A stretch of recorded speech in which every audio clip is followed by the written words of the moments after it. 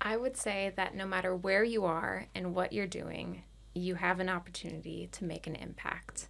When I had first graduated college, I had this idea that I need to work with nonprofits. That's the only way that I'm Yeah. going to make a positive impact in the world.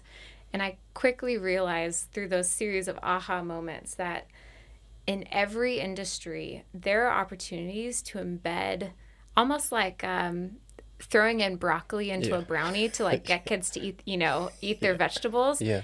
You can be someone that is embedding impactful practices into your everyday work. That's so When I true. started in the corporate world, I had a pretty low role and did not, when I joined the job, it almost felt like I had internally I questioned, have I given up on this lofty goal Yeah. of being someone who can help displaced communities? But because I had this fire inside me and this kind of frustration at like, okay, the world can't just be like this. Like, there's got to be something more.